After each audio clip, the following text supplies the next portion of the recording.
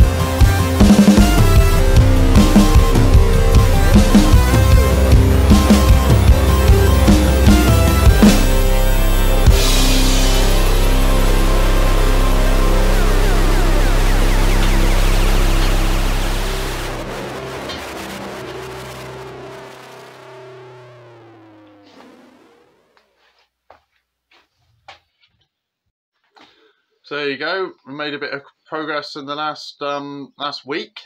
I'll just take you through a few little bits of the engine in a minute. So as you can see, this is obviously the main structure of the engine. The crankshaft will be going in this space right here.